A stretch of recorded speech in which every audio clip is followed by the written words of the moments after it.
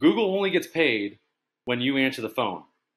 And when you answer the phone is directly related to your response time.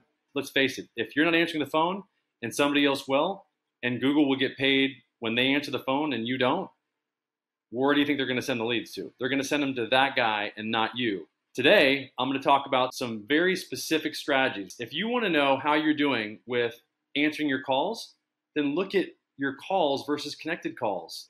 459, 397. That's for this month. And I can tell you that their previous high month was 350 leads. Now they're regularly getting almost 500 leads per month. That's huge, guys.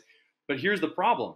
They're not answering all their phones. They're not answering every phone call, every lead that they're getting. You know that because the difference between 459 and 397 is about 60 leads were not answered, because the definition of a connected call is a call that was answered